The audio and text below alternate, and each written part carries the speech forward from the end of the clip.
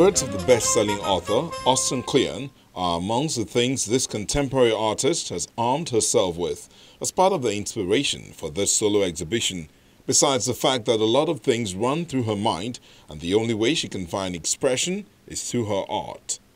I titled my exhibition, "You Haven't Seen It All," because it actually happens to be my very first solo. In the past, I have had struggles with myself. I've been very used to working in a monotonous style against my wish, because I was too glued to the academic kind of art where you're looking for representational art, you're looking for resemblance and all of that. And so I had, an urge to break away, to, release myself, my true genius, and express myself as the painter I truly am. And so I came about, this collection of works that were born from within. They're actually works that were ignited by a creative spark. And so I decided to work according to how my heart led me, instead of what people would think. And so I took the chance to say, okay, here I am. You haven't seen it all. Come look at the stuff I do now. And that is what birthed this show, which she calls You Haven't Seen Nothing Yet.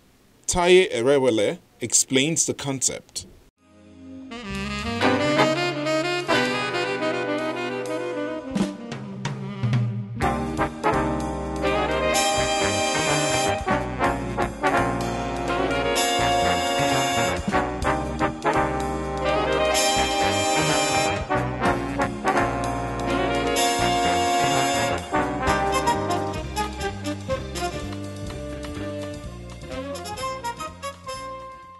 I think it's colors that make life worth living. For example, if you were living in a room that didn't have any light, you wouldn't appreciate, for example, the color of the fabric you yourself is wearing, or your furniture, or even the television set, because there will be no light to power it. I think life experiences, guided my thoughts when I was producing these colors. The use of color for me is symbolic. From the depth of my heart, I'm led to express myself, even words that I cannot articulate.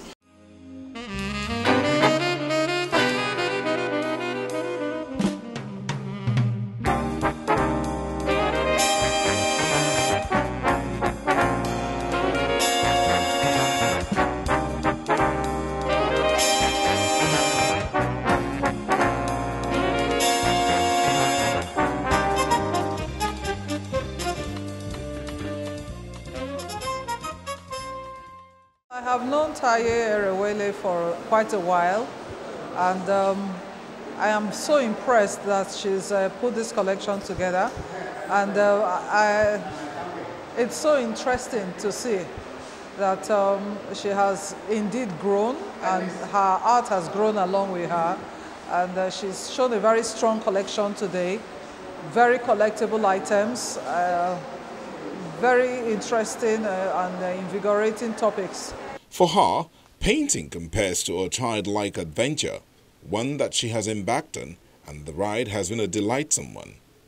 We see it in pieces such as To Be or Not, Twilight, Betrothed, some of these issues that affect her gender. That piece behind, titled My Fairy Passion, just talks about how passionate my journey has been. I actually have a very interesting story.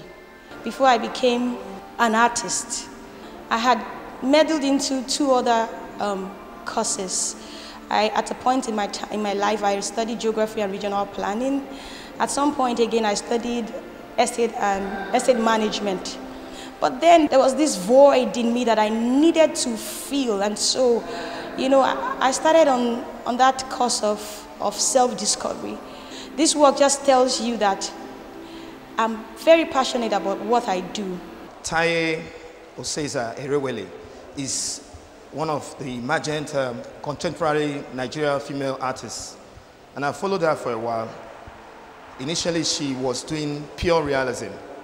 But after a while, she felt so bored with what she was doing because she constantly was shortchanging herself, not following her creative impulse or the spontaneity, the way it occurs to her. She was always paying attention to what, the viewers will think of her work, how they will receive it. So at this time, she just decided to be herself for once. It's more like an artistic jailbreak, breaking away from considering secondary opinions in what she does. So she follows now the spontaneity of her impulse, the way it occurred.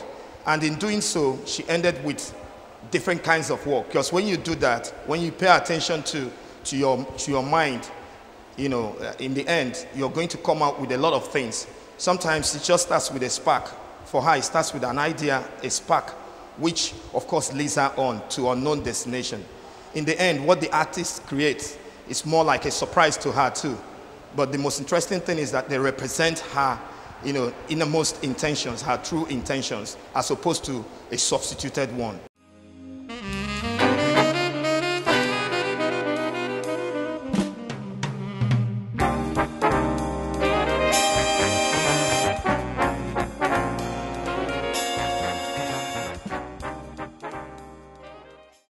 The curator, Luciano Uchegwu, describes how he sees the artist's works, full of depth and color. The subject also shows she's aware of what's happening in her environment. The work cuts across realism and, of course, goes into real abstract or avant-garde kind of representation. And it has various colors that the artist has experimented, with. So in the end, she came out with things that even called some experience in her. Like she studied a bit of geographic and urban and regional,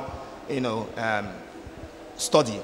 She undertook that. And then in the end, she came out with works that reflected that aspect of her unconsciously. All these geometric expressions, they all put together represent something in her she didn't know would always seek expression in her art. Yeah, in terms of colors, I think because she's a purist, I think she's using real colors. She's expressing humans in the form that she sees them. So there's natural tones and natural impressions. And then when she goes into sort of what I call a little bit more of the expressionist veil, she's using powerful colors, strong tones that are just in your face, in your eye. You can't fail but to appreciate, what is in front of you and begin to imagine what impressions she's trying to make. Her color application has really changed in the course of the few years I have known her, and she's shown a lot of maturity in its selection and application. Yeah, I am truly impressed.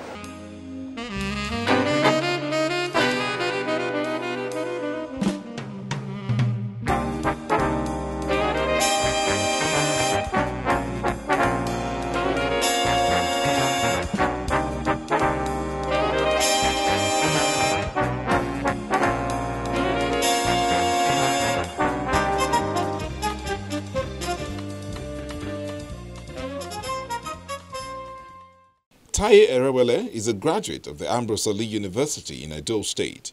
She has held over 15 group exhibitions and her subjects are usually gender-related.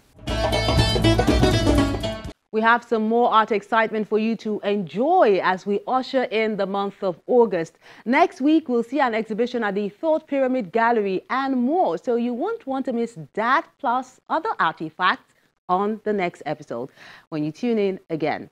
I'm Melinda Akinlami. Have a lovely day.